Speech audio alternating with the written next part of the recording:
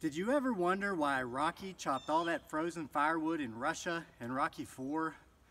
And if it worked so good against Ivan Drago, the giant Russian that he defeated by knockout in the last round, why didn't he chop frozen firewood in Rocky III? Maybe he wouldn't have lost to Clubber Lang.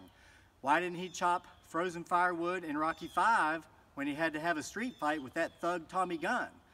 And why, when he was in his 60s, didn't he chop frozen firewood when he fought Mason the Lion Dixon in Rocky Balboa? Maybe he would have pulled off that great underdog challenge there at the very end instead of losing in a decision. Well, I'm going to tell you why Rocky chopped all that frozen firewood in Rocky IV, which, by the way, did not take place in Russia. That film was filmed in Jackson Hole, Wyoming, where in the winter, December, January, and February, the average high is approximately 30 degrees Fahrenheit and the average low is approximately 6 degrees Fahrenheit, plus or minus 2 degrees on the high and the low. However, what that means is the temperatures remain below freezing on average most of the time, and it means that the firewood would be frozen. Okay, in part 6 of Rocky, Rocky used a big old sledgehammer to bust or to hit rubber tires. Why didn't he just chop firewood like in Rocky IV? Here's why. Because when that film was filmed, the firewood would not have been frozen because temperatures were not below freezing unless they would have changed venues and filmed it somewhere else. What does any of this have to do with me heating my house in the winter in frozen firewood? Here's the point I'm trying to make. If you have firewood that still has a high moisture content like I do, I have a bunch of red oak that fell about 5 or 6 months ago straight to the ground in a windstorm and which has sat on the ground for 5 or 6 months. It's taken us some time to get it cut up. It's taken us some time to get over here and start chopping it. If this wood were not frozen, I would bury my axe in this wood like a sponge because it still has a very high moisture content. However, and I'm not sure how well the camera's picking this up, but as you can see in the background behind me, we had a very heavy frost last night. Temperatures have been going below freezing and staying below freezing for several nights in a row now, and so now this wood is frozen.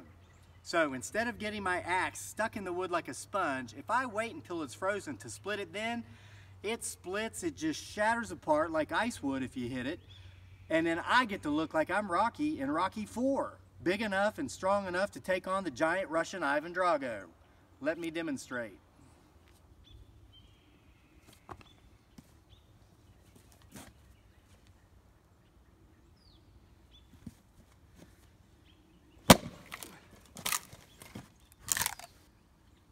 Okay, I don't know if this will pick up in the camera or not, but if the light will hit it just right, you can actually see how the moisture within the veins is frozen, and it's not runny, it's not dripping, it's because it's ice. And you saw that's a pretty big chunk of pretty moist red oak. I'm going to show you again.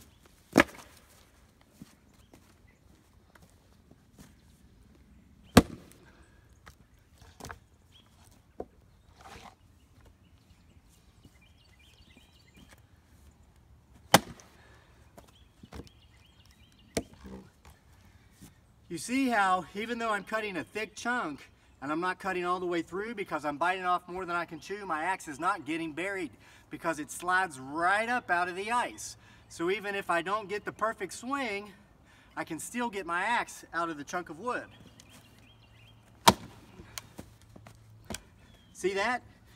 If temperatures were above freezing right now and this were not frozen, my axe would be stuck.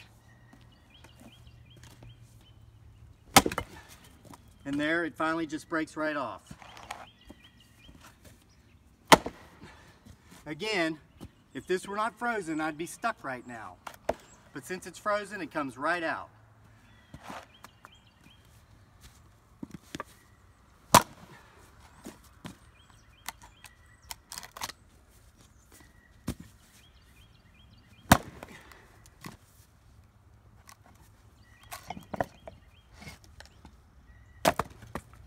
And go right down there and slice it out like ice. And again, look at the moisture. It's frozen, so it's not actually liquid form, it's frozen form. So, yes, that's why Rocky 4 cut all that frozen firewood, because it's actually easier to cut firewood when it's frozen if it has a high moisture content. So if your firewood is high moisture content and you're looking outside and you see the thermometer is below freezing, don't wait for it to warm up to go out and cut your firewood. Get out there and chop it up while it's frozen, and then get out there and stack it maybe once it's warmer and let it dry. So thanks for joining us for another video here from Homesteading Off the Grid. Shout out to Sylvester Stallone. Please take no offense to this video, because even though you are like 100 years old now, I know you can still beat me up. So please subscribe to our channel, Homesteading Off the Grid, and we'll see you for more next time.